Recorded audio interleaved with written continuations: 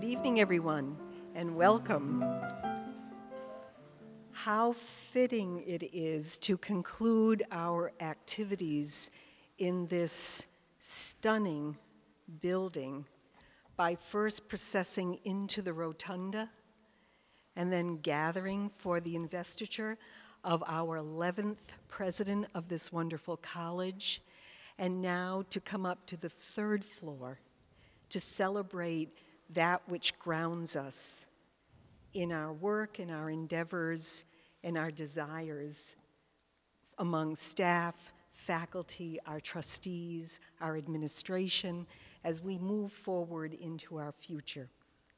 And it is my pleasure now to invite Dr. Carolyn Jacobs to offer remarks from our Board of Trustees.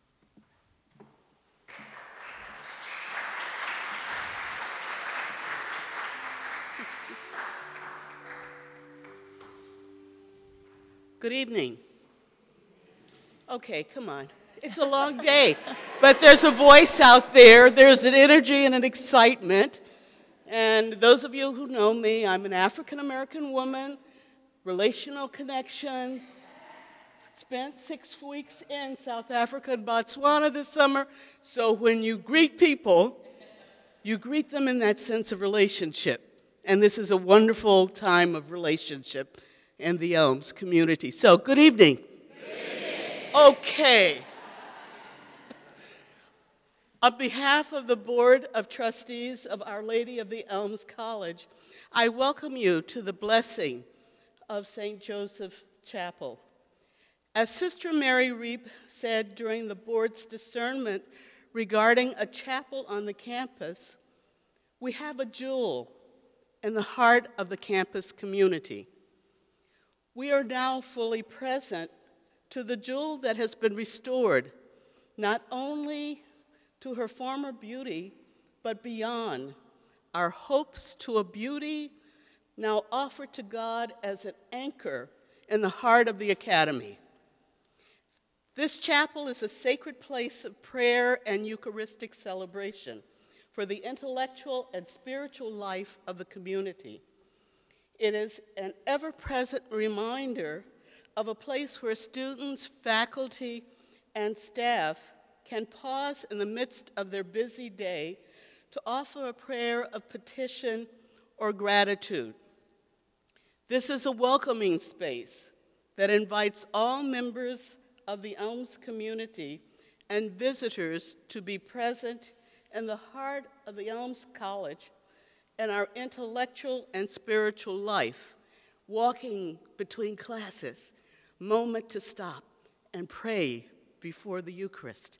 I think it's just an extraordinary sense of the academy at her best. We have come here as neighbors serving neighbors, through and with the love of our God, in a place where all are welcome, and when we speak to each other, we respond. Thank you.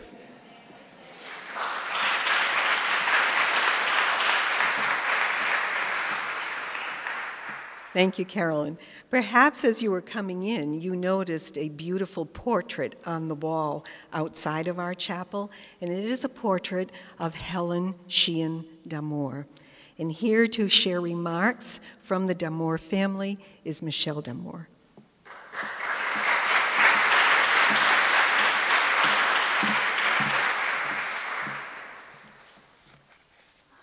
Good evening, everyone.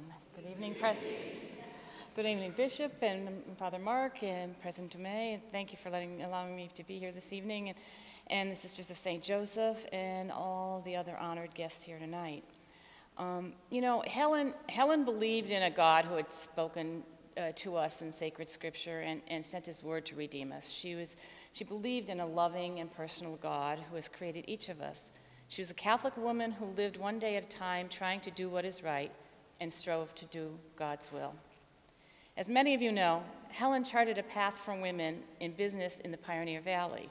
She took great pride in doing her job well, with compassion for those she served. She was a success in her career in large part because she employed the tenets of her faith in good times and in difficult times. And like all of us, there were many difficult times for Helen. It was only natural that Helen be drawn to Elms College, founded by women of faith and dedicated to developing women, and now men, in faith to be good stewards in making a positive difference in the community in which they live and work. Helen was a longtime supporter of Elms College, having served in the development office for several decades as a volunteer. She served on the Board of Trustees, was an honorary doctorate recipient, and recipient of the Via Veritatis Medal. Helen was thrilled with the advancements made on the campus in recent years, particularly the new science building. Helen was well aware of the fragility of the former chapel and its need to be replaced. Knowing that having a place of worship on campus serves as the very foundation of everything else that is done here, this need caused her great concern. In the last few months of her life, Helen repeatedly told me she hoped she would live long enough to help Elms College create a new chapel and to be here to see it open. While she did not quite make it, she still managed to help. I know she's here today, smiling her gorgeous smile, and celebrating with us the christening of this beautiful place of worship, as many more decades of students are formed in faith and reason on this campus of Our Lady of the Elms. Thank you.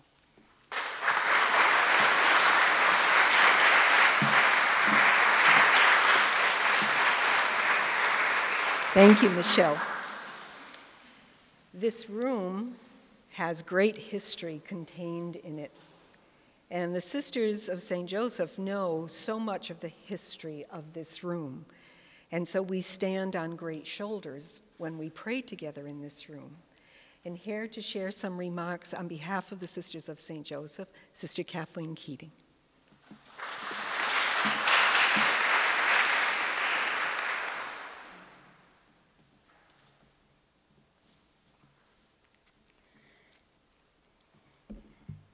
As the college looks forward to the future, with this beautiful chapel as its anchor, we remember an earlier age. This incredible space served as the reading room of the original college library.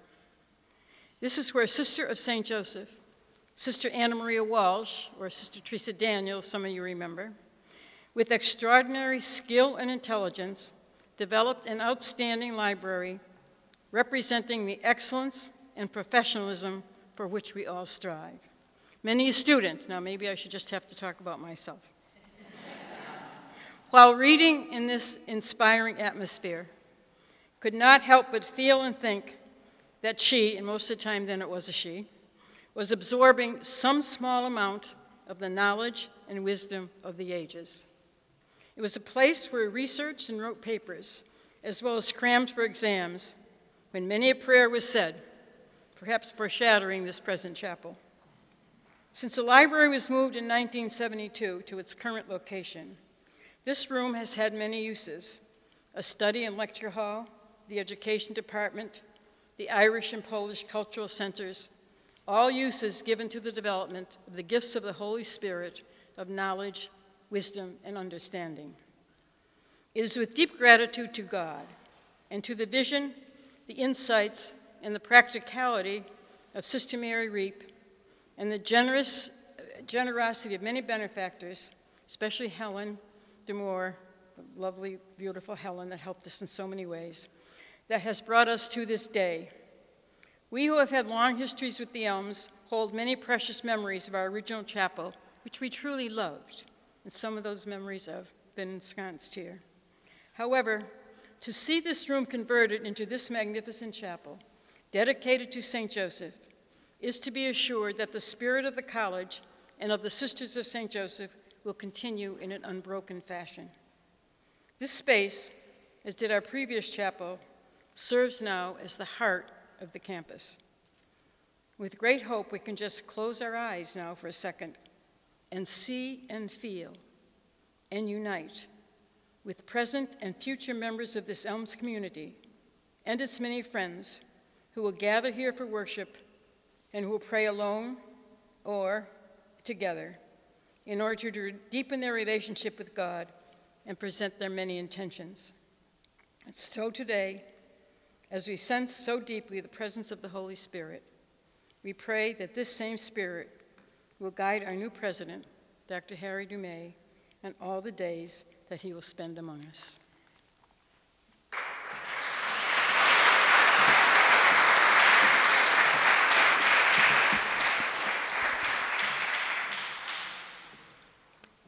Thank you, Kathleen. It's very appropriate that we begin with that blessing. It is now my distinct pleasure to introduce Dr. Harry Dumay.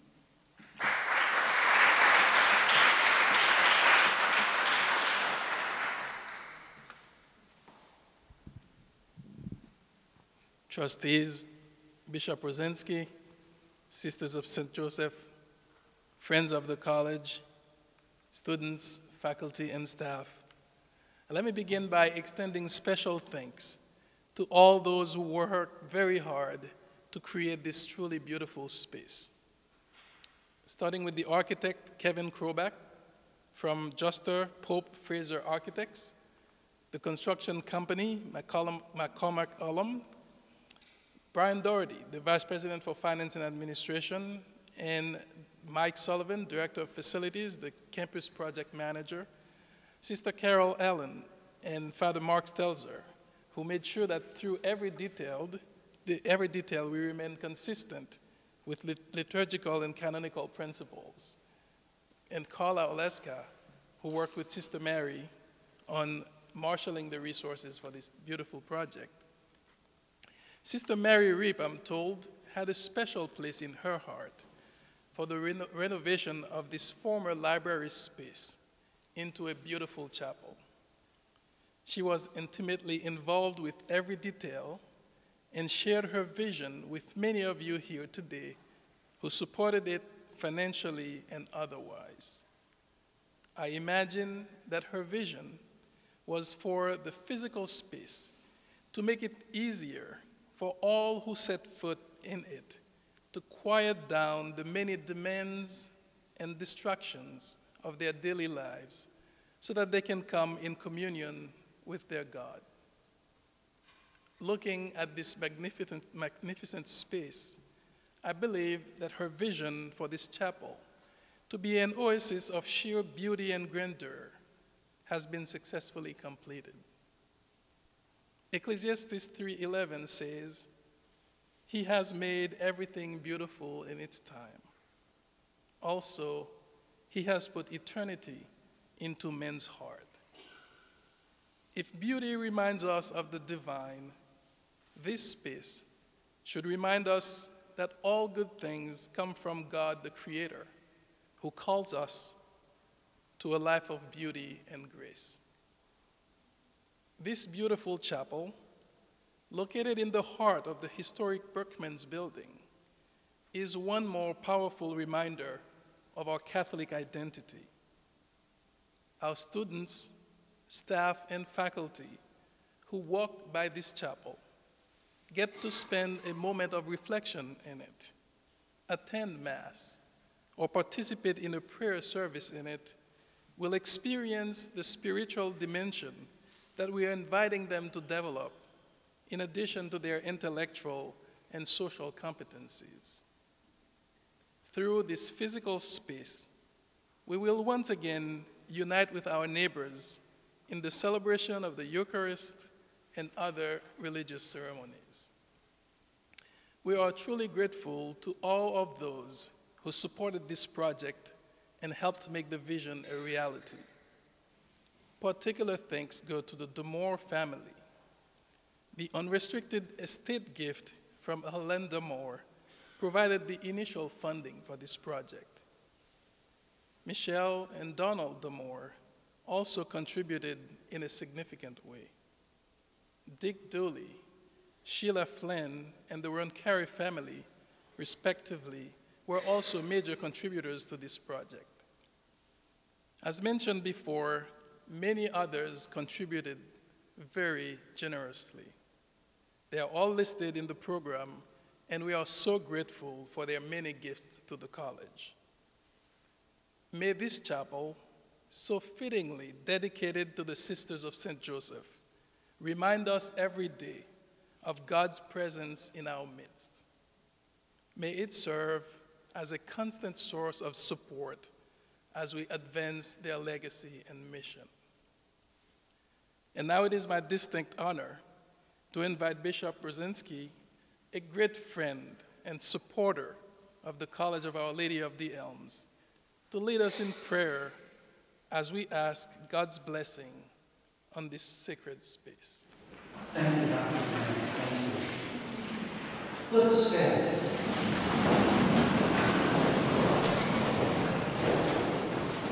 In the name of the Father, and of the Son, and of the Holy Spirit. Amen. Peace be with you. And with your spirit. Let us pray. Loving God, through the ages you have moved your people to build houses of prayer and praise, and to set apart sacred spaces where they can be strengthened in word and sacrament. With gratitude for the vision and generosity of college administrators, benefactors, and friends who have made St. Joseph Chapel a reality, we ask your blessing on those gathered here today. Strengthened by your Holy Word, may your people be built into a spiritual house pleasing to you. Grant this through Christ our Lord. Amen. Please be seated.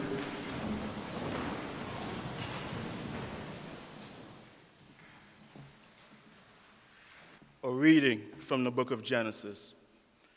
Jacob left Beersheba and set out for Haran. When he reached a certain place, he stopped for the night because the sun had set. Taking one of the stones there, he put it under his head and lay down to sleep. He had a dream in which he saw a stairway resting onto the earth, with its top reaching to heaven, and the angels of God were ascending and descending on it. There above it stood the Lord, and he said, I am the Lord, the God of your father Abraham and the God of Isaac. I will give you and your descendants the land on which you are lying. Your descendants will be like the dust of earth, and you will spread out to the west and to the east, to the north and to the south. All people on earth will be blessed through you and your offspring. I am with you and will watch over you whenever you go, and I will bring you back to this land. I will not leave you until I have done what I have promised you. When Jacob awoke from his sleep, he thought, surely the Lord is in this place, and I was not aware of it. He was afraid and said, how awesome is this place? This is none other than the house of God. This is the gates of heaven. This is the word of the Lord.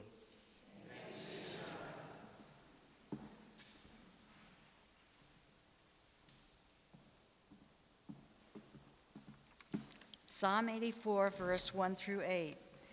Our response will be, surely the presence of the Lord is in this place. How lovely is your dwelling place, O Lord of hosts. My soul longs for the house of the Lord. My heart and my flesh cry out for the living God. Surely the presence of the Lord is in this place. Even the sparrow finds a home, and the swallow a nest for her young. Your altar, O Lord, is my delight. Surely the presence of the Lord is in this place. Happy are they who dwell in your house. Continually they praise you. They shall see the God of gods in Zion. Surely the presence of the Lord is in this place.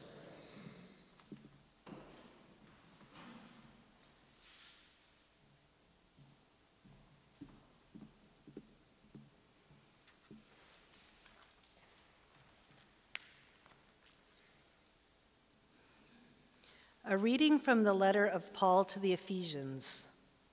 Brothers and sisters, you are no longer strangers and sojourners, but you are fellow citizens with the holy ones and members of the household of God, built upon the foundation of the apostles and prophets, with Christ Jesus himself as the capstone.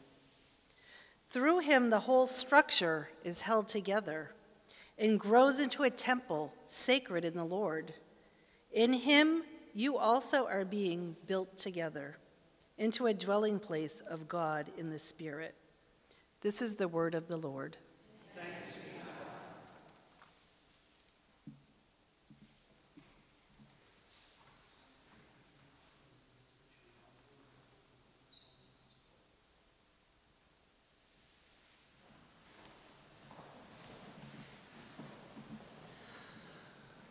My sisters and brothers, the Lord is with you. Together we listen to a reading from the Holy Gospel as recorded by St. Luke.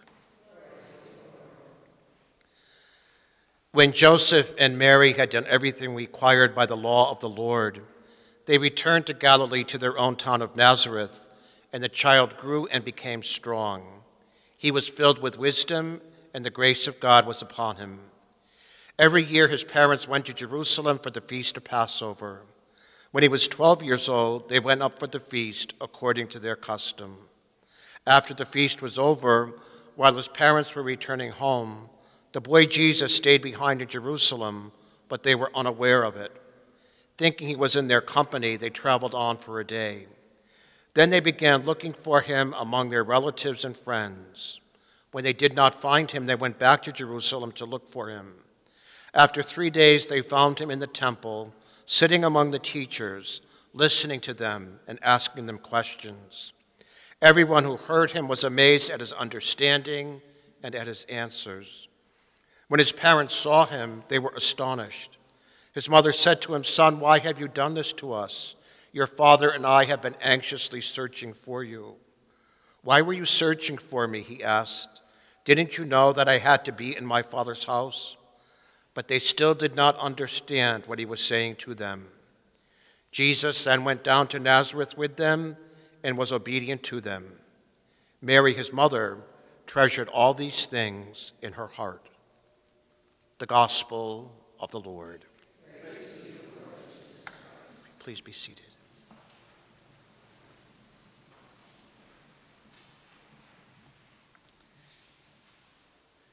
It's been observed that since we fell out of God's favor at the Garden of Eden, we've tried to recapture that garden in so many ways.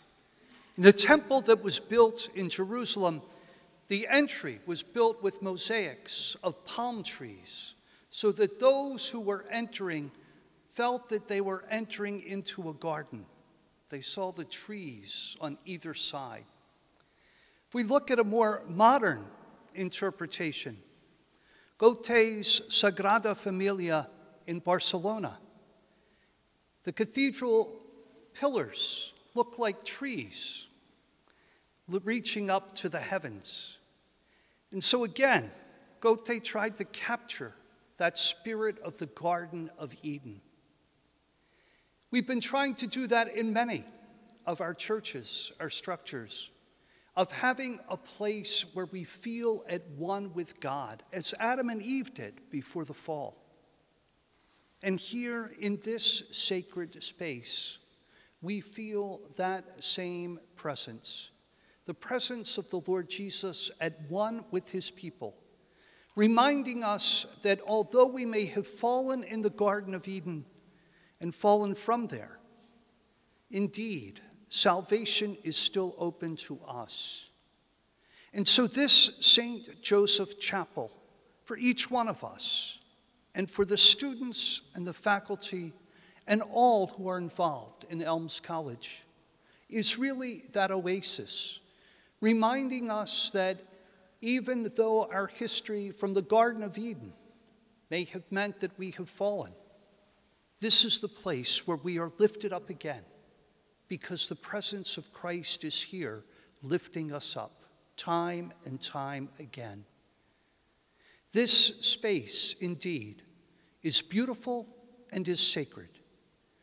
As we look towards the ceiling and see the beauty, our eyes are lifted up not just to this ceiling, but our eyes are lifted up to heaven, to that place where we long to be at one with our God.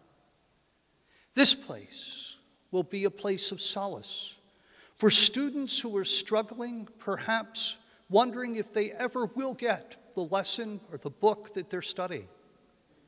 This place will be for the faculty, a place where they can come from their classes, the busyness of the day, in the quiet moment with the Lord. This place, indeed, as has been said, is the heart of the Elms College, For here is the physical manifestation of the heart of the mission of the Elms, of lifting us up to God, of raising us up to that plane to which God truly calls us, to be at one with him.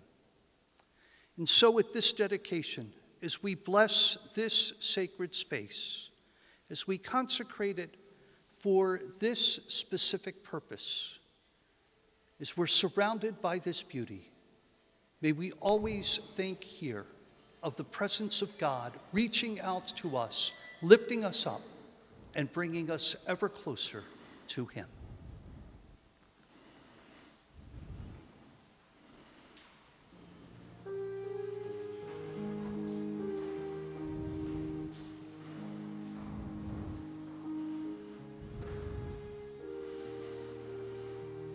Bless this house, O Lord, we pray. Make it safe by night and day. Bless these walls so firm and stout, keeping want and trouble out. Bless the roof and chimney tall. Let thy peace lie over all.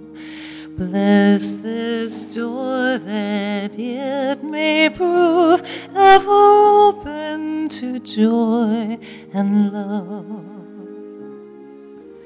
Bless these windows shining bright, letting in God's heavenly light. Bless the hearth blazing there, with smoke ascending like a prayer. Bless the folk who dwell within, keep them pure and free from sin. Bless us all that one may be fit, O Lord, to dwell with thee. Bless us all that one day we may dwell, O Lord, with thee.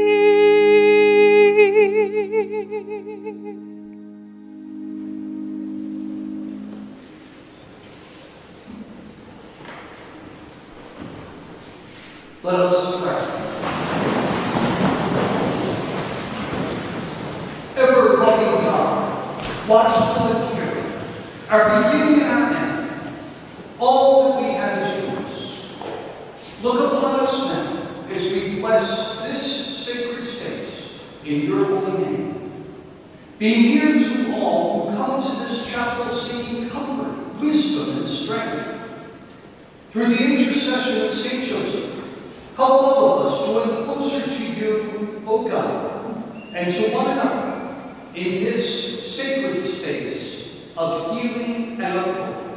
For we pray this through Christ our Lord. Amen. The Lord be with you. And with your spirit. May Almighty God bless you, Father, Son, and Holy Spirit. Amen. Thank you very much, Bishop Rozansky, for joining us this evening. Our ceremony is concluded, but we invite you to take your time and drink in the beauty of this room. In the stillness of my longing heart, the Lord is ever near. Surely the presence of the Lord is in this place.